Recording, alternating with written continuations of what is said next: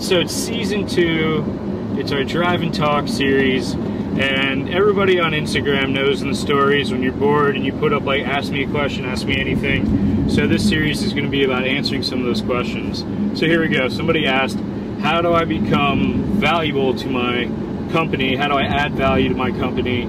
Somebody else asked, how do I become an MVP of my company? And all the answers are really the same thing. And when I started coaching others, it was because my coach passed away, and I wanted to teach others the lessons that Coach Chris Ruisi gave me. His last book he wrote, called Be the Go-To Person, is all about adding value to your company.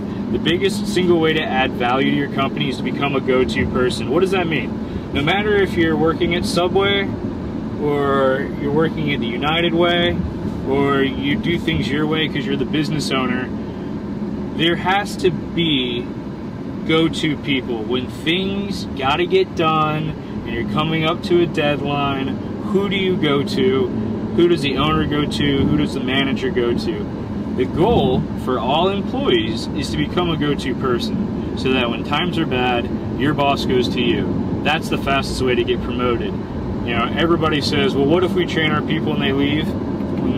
What if you don't train them and they stay? You got an untrained sales force. Because of that, most managers naturally want a go-to person that they can coach, mentor, and inevitably, when they get promoted, have somebody that will take their job. So that's a very good question. I'm glad, don't remember who asked it.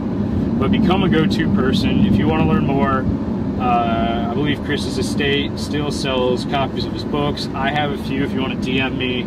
But I would much rather you go to chrisruisi.com and buy it, or thecoacheszone.com and buy it. Great book. It's in my top 10. Definitely a life changer. Until next time. Ride and drive.